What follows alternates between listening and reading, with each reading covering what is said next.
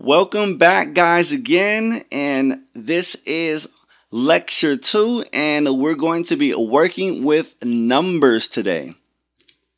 So let's talk about floating point numbers or floating point literals. A literal is the way a value is represented in the source code of the Perl program. Literally. So if we just open up a plain old Notepad and just type the number 10, that's the value that's going to be represented inside our Perl program. It's data written directly into the source code. Again, we can go in to our Notepad and just type in numbers, and those are the values directly associated with the source code. Numbers with and without decimal points are allowed, so whole numbers and of course floating point numbers with a decimal point, as well as tacking on a power of 10 indicator as well. So we can actually use exponential notation with the E notation for really big numbers.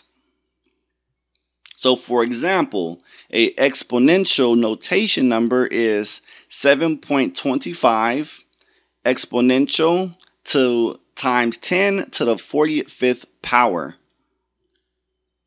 So all numbers have the same format internally to Perl. So Perl computes the double precision floating point values. So even if you just type a whole number as 10, Perl is going to look at it as a floating point number, which is 10.0. This means that there are no real integer values internal to Perl. Again, Perl looks at all numbers as floating point numbers. An integer constant in the program is treated as the equivalent floating point value. Once again, so let's look at non-decimal integer literals.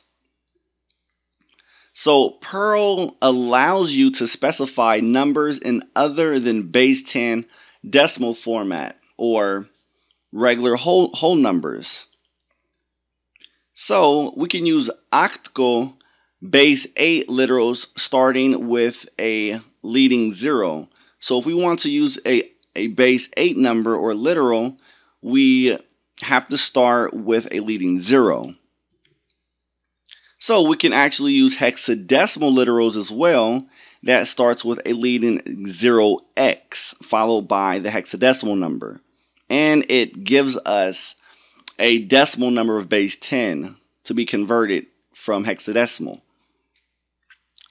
The hex digits A through F or A through F lowercase represents the conventional digit values of A through 15. So A is 10, of course, B is 11, C is 12, and so on.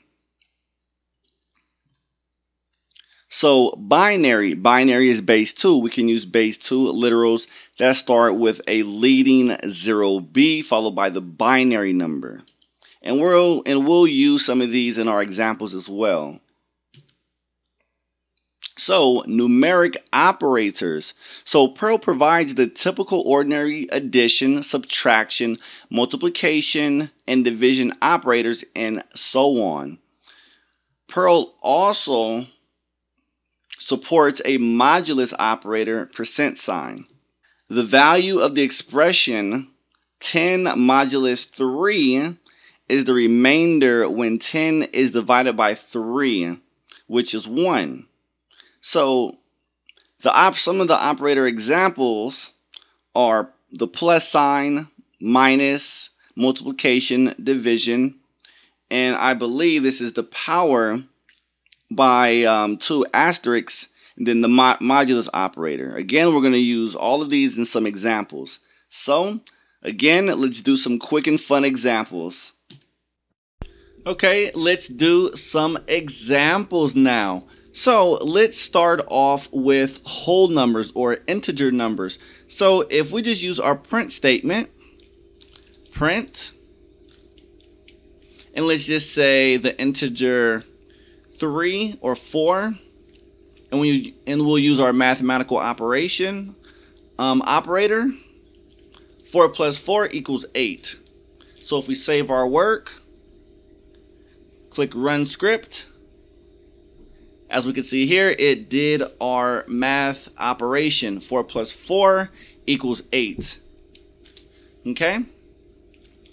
And just to format it to make it look a little bit nicer, I'll add 2 new line characters. So again, let me take this statement and let's do some more math. So if I do 4.5 plus 4.3, but I change the plus sign to the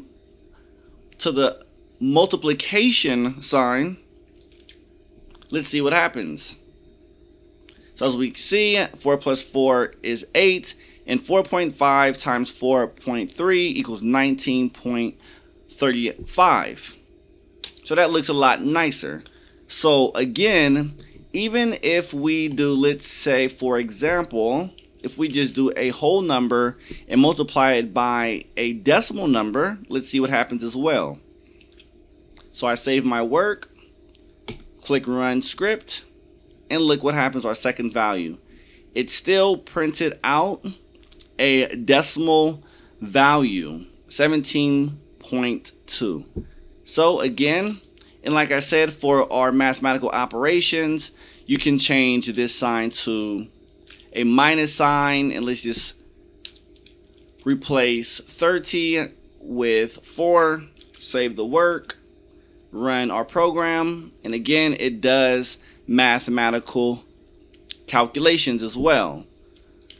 So again, I mean, as far as the numbers, it's extremely easy.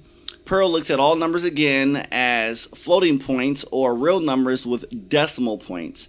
And again, let me go ahead and create another print statement.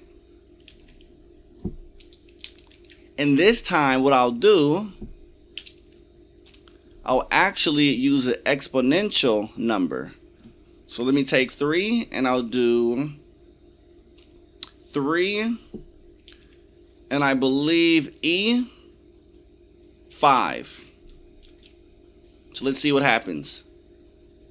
Look what we have. So for our third one, I guess it's 900,000. So 3 times 3 times 10 to the 5th power is going to be 900,000. So again, we can use the mathematical operations on whole numbers and floating point numbers as well.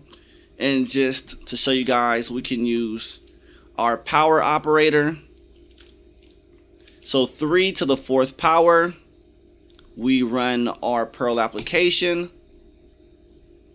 is 81. So 3 to the 4th power is 81. So in a nutshell, guys, that's pretty much it. It's extremely easy, it's basic, it's straightforward. We're just using our mathematical operations to do math calculations on numbers as well. So that's it. If you guys have any questions, let me know, and I'll look forward to seeing you guys in our next lecture.